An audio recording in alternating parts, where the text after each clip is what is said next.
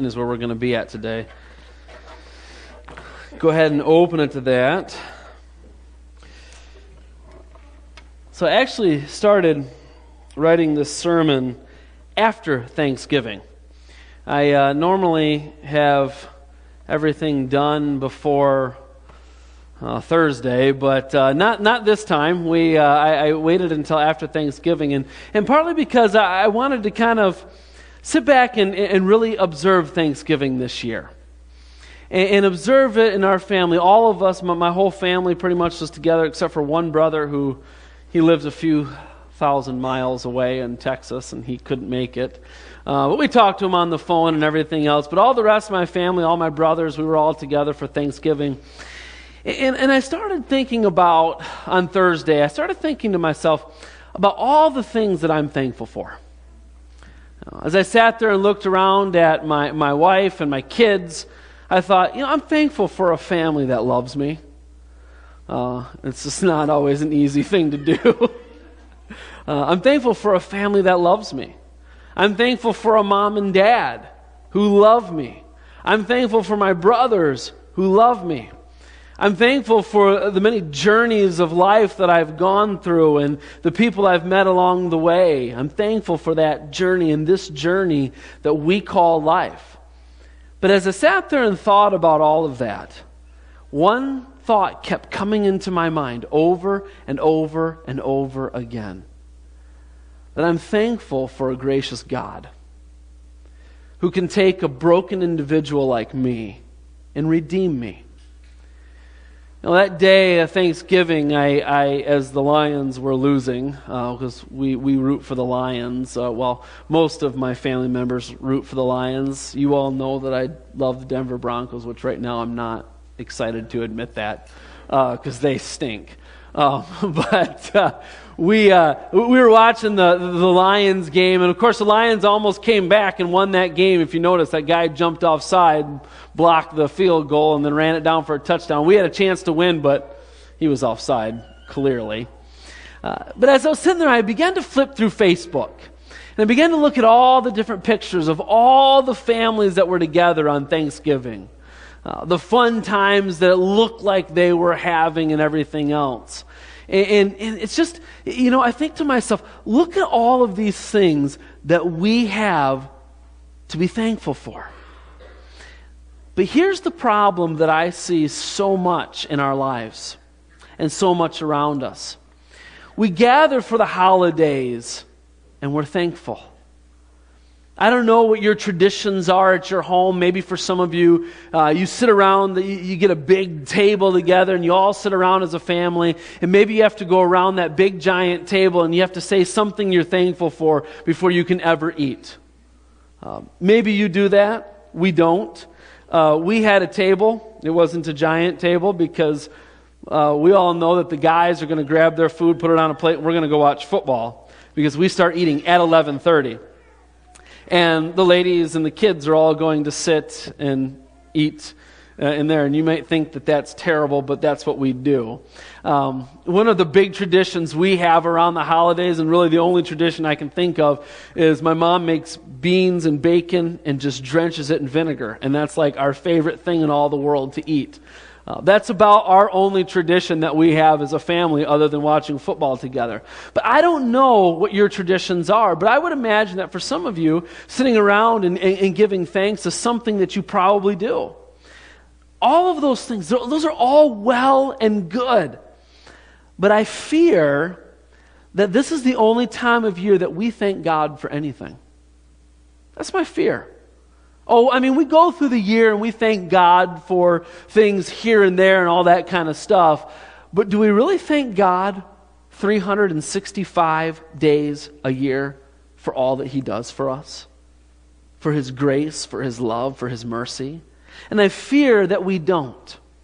So I want to look at this passage today from Proverbs chapter 15. Let's first look at verse 15. It's there in your notes. It'll be on the screen. At least it should be on the screen. It says, all the days of the oppressed are wretched, but the cheerful heart has a continual feast. And I love that last phrase. Maybe underline that in your Bibles or your notes or whatever. The cheerful heart has a continual feast. People with a cheerful heart, they have Thanksgiving 365 days a year. But have you ever thought about what is their secret? Have you ever thought that way? Because there are days, aren't there, where you're just not thankful for that day. Have you ever met people who it just seems that no matter what you throw their way, they just smile right through it? I've met people like that in my lifetime. I've met people and I just sit back sometimes and I look at them and I say, how do you do it? My sister-in-law, Sherry, who passed away a few years ago, my sister-in-law, Sherry, was that way. No matter what life threw at her, she could just smile her way through it all. She battled cancer. I know that deep down there was feelings of fear and all that kind of stuff that came up in her. But you never heard it from her. You always heard how thankful she was for all that God was doing in her life. How thankful she was that she got to be around to see her daughter graduate. How thankful she was for all of those things. And I thought to myself, what is the secret to this? Because I want to know. Well, in Proverbs chapter 15, verses 16 through 17, Solomon really reveals two qualities that produce the cheerful heart that enjoys a continual feast. And these attitudes of the heart are within the reach of all of us because it doesn't depend on income. It doesn't depend on our position, our reputation. It doesn't depend on our education. It doesn't depend on the size of our bank account or any sort of worldly attainment. You see, folks, the least among us, they can have a continual feast, can't they? And so let's look at these two qualities this morning that Solomon kind of points out for us. Number one in your notes. First of all, fill your heart with faith. Fill your heart with faith. I'll give you a second to write that down. We're going to jump right into verse 16. Fill your heart with faith. Look at verse 16 with me. It's in your notes. It says, better a little with the fear of the Lord than great wealth with turmoil. Now, I want you to look at that first word and maybe underline it, circle it, whatever. Look at that first word, better. Some things are better than others, aren't they? Solomon, he was the richest man in the world at this time. He does not, in no way does he exalt poverty as if it's something to be preferred to over wealth. I would say that most poor people would love the chance to be wealthy. I would say that and not be off base. But from the beginning of time, there has always been more poor people than wealthy people. It's not as if the world's resources are evenly distributed, despite what politicians would like you to think. It's not. So this is less a statement about the way things are. No doubt this is what Jesus meant when he said in Matthew 26:11, he said, the poor you will always have with you. And if those words, and you look at those words, and they may seem kind of callous to you, but they have to be interpreted in light of the proverb that we're looking at today. Jesus explains himself in the last part of that verse when he says, but you will not always have me. And I know I didn't put that in your notes or anything, but he says, you will not always have me. So if Jesus is among you, spend time with him while you can. Spend time with him while you can. Then go and feed the poor. Feed your spirit and then feed the hungry. If Jesus is among you, spend time with him while you can. The words of Solomon remind us that wealth, though, is no solution, correct? Wealth is no solution. But did you know that there's a verse in the Bible that says that money is the answer for everything? Look at Ecclesiastes, and I didn't put this in your notes, you can write it down. Ecclesiastes 10:19. It says, bread is made for laughter, and wine gladdens life, and money answers everything. Bet you never heard that verse. It's better to have some money than none at all. Yeah, I mean, the wealthy, they have big homes, they have nice cars, they have everything that you could possibly want in life. But listen to this. Death comes to the rich just as it comes to the poor. The rich get cancer and die. The rich divorce. The rich have problems with their children. Wealth provides only limited protection in this world, folks. Wealth provides only limited protection in this world. Wealth cannot compensate for the breakup of a marriage, for children in jail, for sudden death. I read about a wealthy man whose son died in a plane crash. Speaking of it later, he said, once you lose your son, you find out that there is no such thing as serious money. Life and death are serious. Money is not.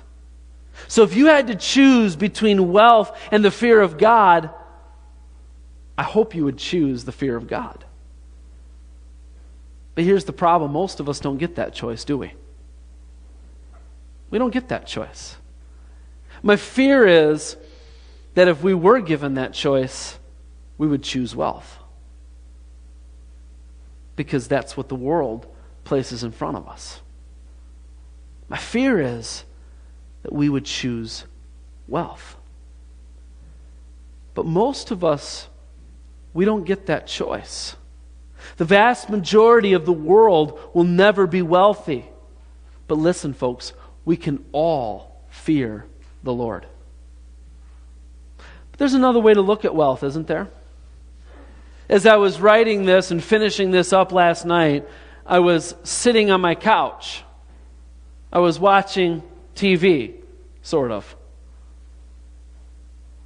I had in one hand my cup of Sumatra blend coffee. It was really good. I have parked outside in my driveway a van and a truck. By the world's standards, I'm wealthy. I live in a 4-bedroom house. Could be a 5-bedroom if that one room had a closet. But you can't count it as a bedroom if it doesn't have a closet. By the world's standards, I'm wealthy. I think about that, and I think about the places that I've been in this world. Even some right here in America. When I pastored in Arizona, there was this community that was kind of tucked way back, away from everybody. And it was a community that I just grew an absolute heart for these people. And I realized these people, nobody was going in there. In this little community, you probably could have started a church right in this little community, which was something that we had thought about doing. And I gained a heart for these people, and I went back there. And for some of these people, because they were not wealthy people, but very poor people, for some of them, their restroom was their front yard. And we think in America? Yeah, right here in America. They didn't have running water in their house. Why? Because they couldn't afford a new well. Because in Arizona, your well has to be over 300 feet deep. Do you know how much that costs to drill? So if your well dries up, sorry, which is a very common thing in Arizona. But then I thought about Guyana. You know I have a heart for that country. I remember back in the day when we would go to Guyana, and I remember when I was 13, one of the first things I ever saw when we were driving, when it wasn't night, because I've told you the story when we first got there. And after we crossed the Stung, one of the first things I saw, and I was like, what? Was a guy out in his front yard with a hose over his head, or a bucket actually, taking a shower, just out in the open in front of everybody, with no clothes on. I thought, you can do that here? So the next day I woke up, no, I'm just kidding.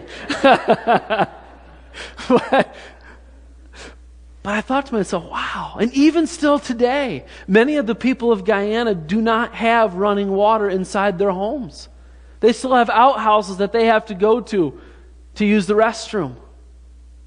And at night they board their homes up. And they don't go outside at night, so they use a bucket inside their home if they have to go in the night. They don't have running water. For some of them, it's a treat if they even have toilet paper. We think that's a basic necessity of life, right?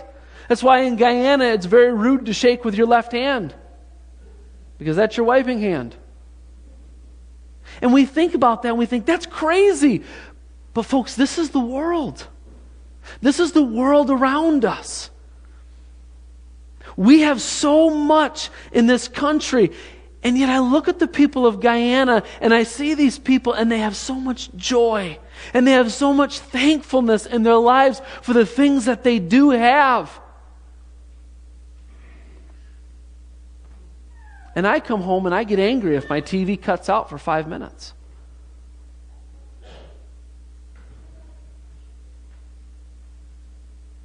Compared to the people of Guyana, I am the wealthy man of verse 16. I am the wealthy man. It is better to live with a roof over your head and with money in the bank and with food on the table, but it is better yet to live with the fear of the Lord in your heart. Folks, listen, we should not feel bad or sorry for having more than someone else.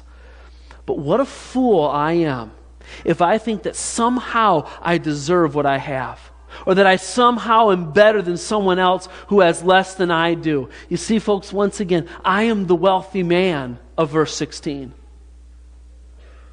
You see, what do I have in life? What do I have in life that didn't come from God? You see, everything I have in life is a gift from God. Every meal I have, every drink of clean water, every bit of electricity I have to power my computer so I can sit down and type out a sermon, every book I read, every shirt I wear, every cup of soup or bowl of soup that's placed in front of me, it all comes from God. And Solomon does not put down those who have more. There will always be those who have more. If you go to Guyana, you will see this beautiful mansion. And there are those in Guyana now. And right next door, you'll see a house that's no bigger than the stage that has 6 people sleeping in it.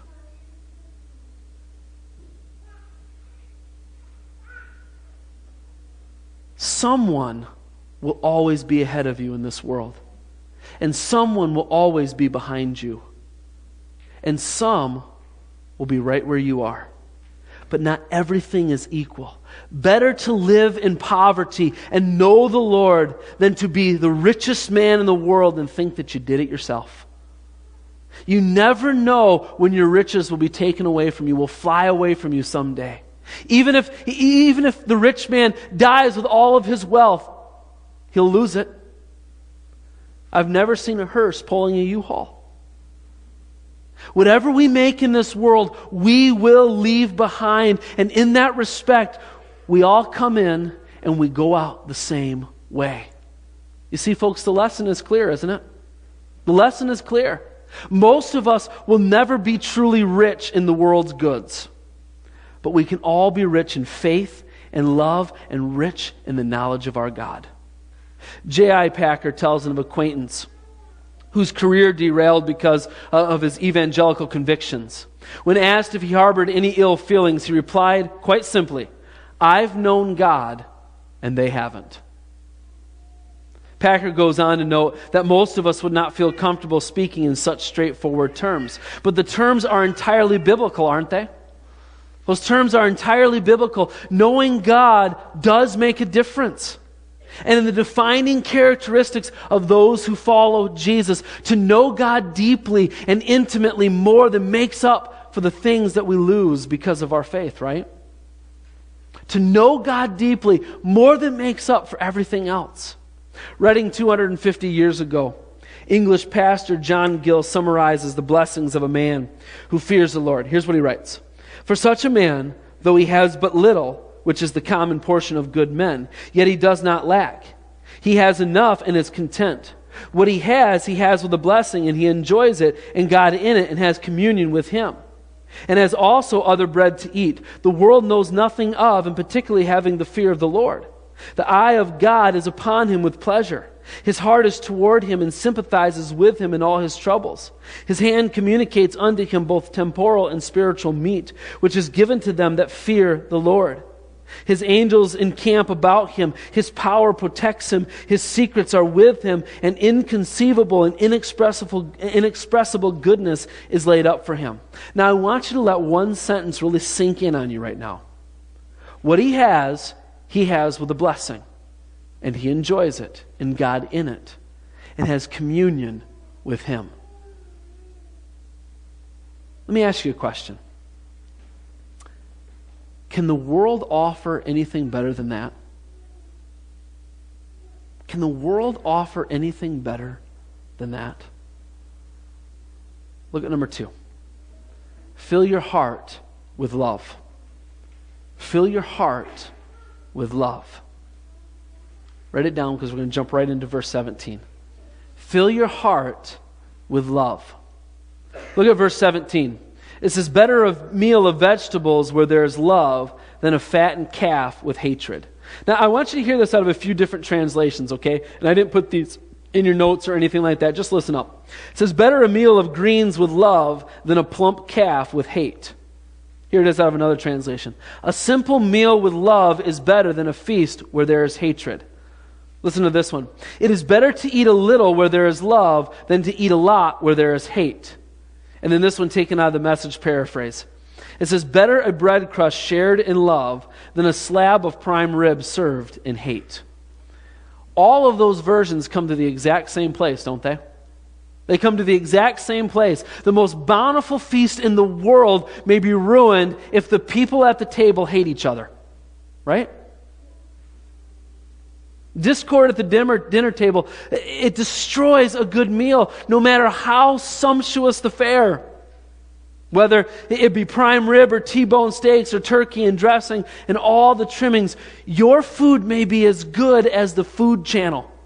It may even look that good, but if your loved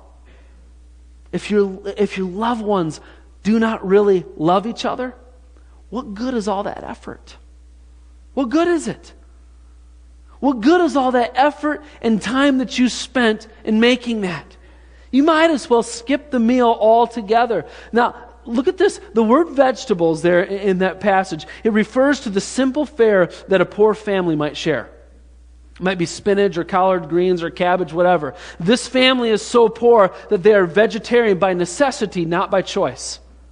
Whether they come together, they share nothing but a handful of stewed greens. It's not extravagant, but it tastes good because, why? It's served with love. Solomon doesn't mean to elevate poverty above wealth. He merely reminds us that money doesn't necessarily bring happiness. Certainly doesn't guarantee a happy family or a harmonious Thanksgiving dinner. The point is, we know these things, don't we? Have you ever been, let me just ask you this, have you ever been to a meal, maybe it's Thanksgiving or whatever, have you ever been to a meal where you just can feel the tension at the table? It's no fun, is it? I've been to a meal like that. It happened to be Thanksgiving one year. And we went and we sat at the table and it wasn't enjoyable. The food wasn't enjoyable at all. The meal wasn't enjoyable at all. You ever been there?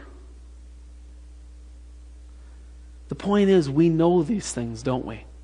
We know these things. We don't need Solomon to tell us, because deep down we know that faith and love matter far more than money and fame. And that's one reason why for a lot of us, we love this movie, It's a Wonderful Life, don't we? It's why it's still one of the most celebrated movies around Christmas time. When George Bailey is played by Jimmy Stewart, he contemplates suicide on Christmas Eve. And it takes the help of an angel named Clarence to help him see the difference his life has made. And as it happens, there's really 3 great lines in this movie that are all done by the angel. Here they are. Strange, isn't it? Each man's life touches so many other lives. When he isn't around, he leaves an awful hole, doesn't he? How about this one? You see, George, you've really had a wonderful life.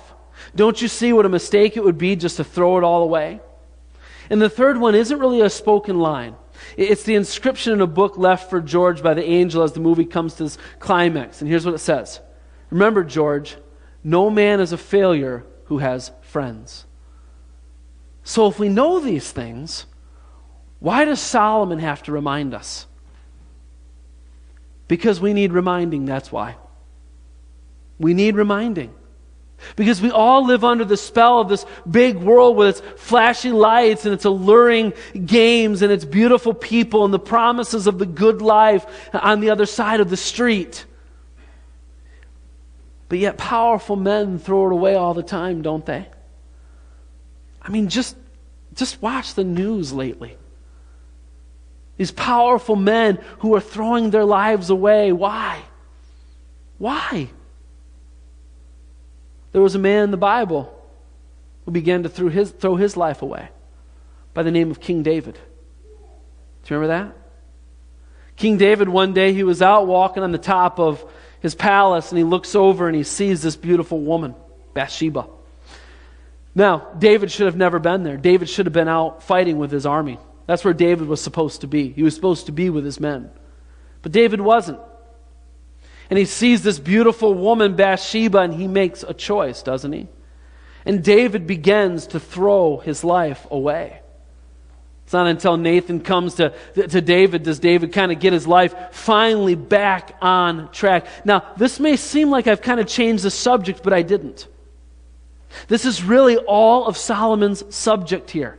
You have to remember the operative word in this whole talk today is the word better. It's better to enjoy a simple meal where love abounds than to feast at the finest restaurant. But here's what's so amazing. We read and hear the words of Solomon and we nod in agreement. Yeah, it's better not to have that. You know what? I shouldn't be like King David in that area. It's better not to have that. We nod in agreement, and we hear these words today, we read these words today. And then for many of us, we're going to leave here after we just nodded in agreement, and we're going to make poor choices. And we're going to make bad choices. Wow. Don't make bad choices, otherwise that'll happen to you. We make foolish choices. But listen, folks, you don't have to live that way. Choose today who you will serve, the Bible says. See, I have set before you today life and death. Choose life that you may live. And that's wonderful advice given by Moses to the children of Israel. But even after all that wandering in the desert, and after a whole generation died, they still made mistake after mistake after mistake after mistake. Last year, I read the Bible in its entirety, and I try to do that every single year. And last year, the way I did it was, I read the Bible, but I ended every day with a psalm. So I read through the book of Psalms like 2.5 times or something like that. 3.5 times, I don't remember. It was like 150 chapters. You figured it out. I'm not even going to try. It would be 2.5 times. I just figured it out. And it ended every day with Psalms. And I was reminded last night of Psalm 78. I put it in your notes. I went back and I read it, and I'm struck by the fact that Israel kept sinning, and God would judge them, and then He would forgive them, and then they would just do it all over again. Look at it there in your notes, verses 40 to 41. How often they rebelled against Him in the wilderness and grieved Him in the wasteland. Again and again they put God to the test. They vexed the Holy One of Israel. How many of you have seen the post on Facebook that shows how long it should have actually taken them to walk to Israel? Some of you have seen that one. It's like 6 days, right? Do you remember how long it took them? 40 years. Why? God had to judge them. And even after all of that, they still did dumb, foolish things. The people who knew what God had said earlier, they either forgot it, or they didn't care, or they thought they had a better idea, or they just decided to go their own way. And these are the same choices we make today, isn't it? The same choices. It never worked out. But then you have this wonderful verse in verse 52. It says, "But He brought His people out like a flock. He led them like sheep through the wilderness." And that's us, folks. We're God's sheep. Every time you turn around, every time we turn around, just like sheep, we're going our own way, aren't we? Every time we turn around, we just end up going our own way. Left to ourselves, folks, we'll get lost. Or we'll wander back to Egypt. or we'll start fighting each other, or we'll end up as supper for the wolves. We're unruly and we don't like to be led. And sometimes, folks, listen, we're just plain dumb. We are. But God leads His sheep all the way through the wilderness. And by His grace, eventually, we make it to safety and rest, and we make it to shelter. There is a better way to live. But it depends on us believing that our shepherd knows what he is doing, even when we think we have a better idea.